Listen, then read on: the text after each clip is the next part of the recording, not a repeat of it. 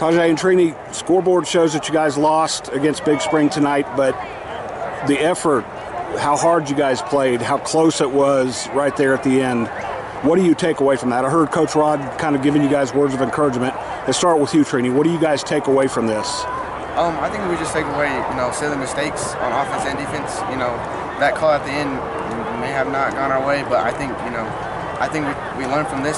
Last year they kind of like they put some damage on us, and this year, score shows. So I think we'll be good heading into level end.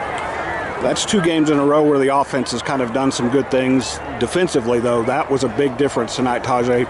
You were a big part of that. You and Garza were all over the field. What did you guys do to tighten up, get better from week 1 to week 2 that showed up out there? Really, we just hit the ground running, really. We practiced harder and harder, encouraged our teammates, and just really worked hard. We took what we got from the last game, improved on it, really from last season, and just improved on it. I really don't think this is a loss. This is a mass improvement for Lubbock, I'd say. And that offense was good, the Big Spring offense. That may be one of the better quarterbacks you face all season, and running back. What does that tell you about the progress you guys made right away this season? It just basically shows that our coaching staff is doing a really good job helping us improve and work harder. Last year's program, we had a tough time, like Trini said.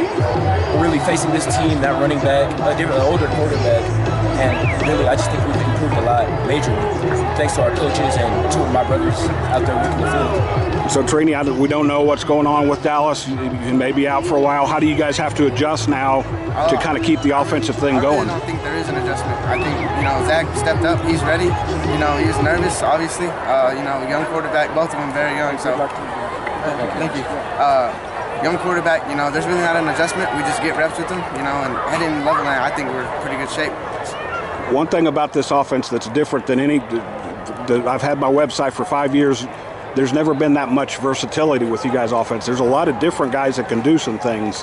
How dangerous does that make you as you keep getting better? Our running backs, like DJ, Deshaun Jones, and Tyreek, and even Jeremiah Johnson, they run hard every rep. So when they run, it opens up us. So I think, that helps us.